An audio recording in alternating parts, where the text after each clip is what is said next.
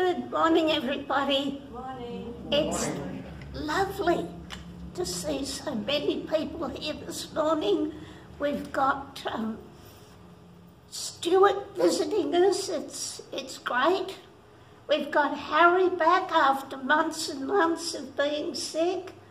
We've got Dave and Hazel able to be with us this morning, and Sharon. And Sharon, you're having a birthday on Tuesday, so happy birthday. Okay, all right, now we're looking forward to a great communion service this morning.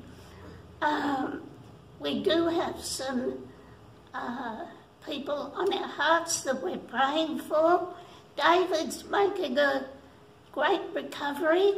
He expects to be leaving hospital tomorrow. He phoned us this morning and he's looking really well. It's great. Hi there, David. Also, Di Green had an update on her progress this week. She can't join us at the moment.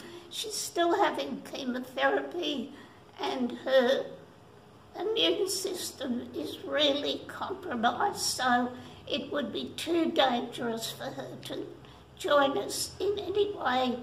But she's praying for us, she keeps up to date with everything, and she had a pretty good report from the doctors this week, so we're really happy with that.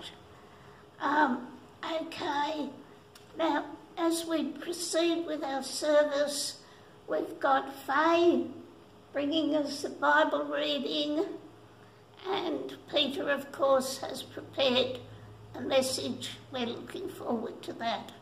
We've got some great worship. So let's continue.